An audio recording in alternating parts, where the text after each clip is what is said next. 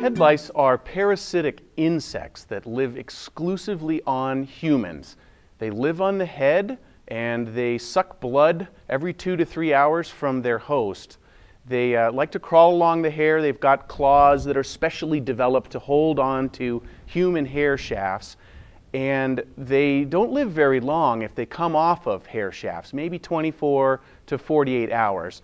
They start life as an egg that's laid by an adult louse on the bottom of a hair shaft, about within a centimeter or about 1/4 of an inch of the scalp. Sometimes the eggs are called nits.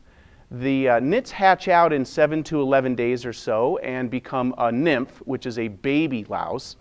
And very shortly thereafter they progress into an adult louse, and they start the cycle all over again of breeding and laying eggs and sucking your blood.